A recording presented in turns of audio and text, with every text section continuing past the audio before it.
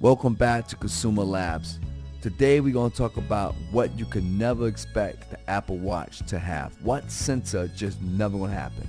And I'm sorry to tell you, that sensor is glucose monitoring. Listen, there will never be a direct way for your Apple Watch to manage and monitor your glucose level. It's just not going to happen. So if you're waiting for Apple to come out with this fantastic watch, Apple Watch, and it's going to be able to monitor your sugar levels, it's just not going to happen. And we're going to talk about why. So the question becomes why the Apple Watch can never have the capabilities to measure your sugar level, your glucose level, just to be more specific. Well, the reason being is because in order to accomplish this, what you need is a direct blood sample. And guess what? Apple cannot incorporate that into this watch. Yes, they have various sensors, I agree, but here's the problem. In order to be as accurate as possible, especially we talking about diabetic patient, right? We don't want to be totally off with the readings, right? We want to be as close as possible, as accurate as possible, because why? We want to be able to manage our sugar levels, right?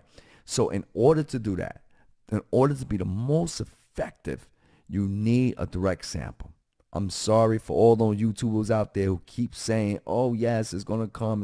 It's not going to come. And let me just be a little more direct about that. When I say it's not going to come, I mean directly. In other words, the Apple Watch itself will never directly be able to measure your sugar levels. Indirectly, yes. In other words, you have another device. That device will send the signals to the Apple Watch, and from there, you can see the reading. Sorry. Yes, that's possible. But as far as this watch, Apple Watch, ever having the capabilities directly, it's just not going to happen. And I wish a lot of people would stop saying that.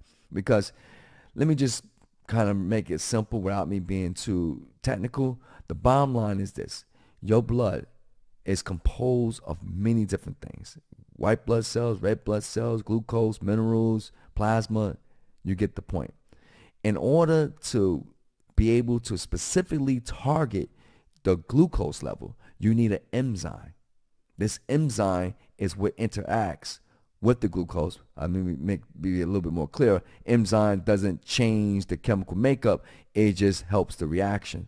But nevertheless, what happens after this marriage or this connection or the attachment of the enzyme with the glucose, it causes this chemical reaction to occur, right? Not with the enzyme, but nevertheless, it causes a signal to be produced. This signal that's produced is then sent to the device and interpreted. And that interpretation gives you the actual glucose reading. Or keep it more simpler, your sugar reading, your sugar levels. All right? So the watch can't do that. Yes, Apple is trying to use light to do this, but light is not going to cut it. Light just not going to cut it. It's not, because like I just said, your blood is consisting of many different things. Light waves itself is not specifically tuned for glucose. It's just not. And they trying many different ways, but it's just not going to happen.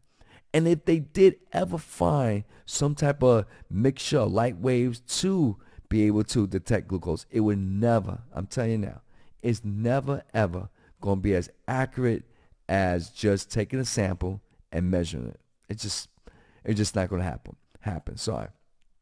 So please, I wish the YouTubers out there, all these people that just want to get clicks, stop saying, oh, guess what? Glucose monitoring is coming to your watch. It's not going to happen. No type of form of CGM, which is continual glucose monitoring. It's just not going to happen. And they just need to stop with that, right? Because it builds up false hope and true, people that's trying to manage their diabetes. They might be waiting for this to happen. It's not going to happen.